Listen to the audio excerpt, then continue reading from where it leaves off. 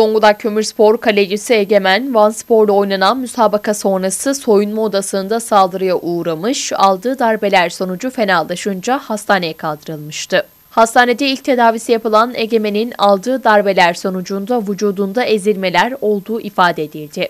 Genel sağlık durumu iyi olan Egemen takımla birlikte Zonguldak'a döndü. Sosyal paylaşım hesabından açıklama yapan Egemen, kendisine bunu yapanları Allah'a havale ettiğini belirtti.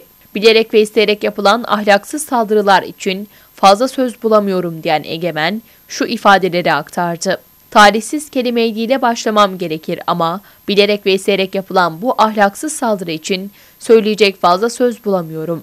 Ben ve bu işi yapan her futbolcu abim ve kardeşlerimizin tek amacı geleceğimizi daha yaşanır hale getirmek adına onurumuzla ter akıtmaktır.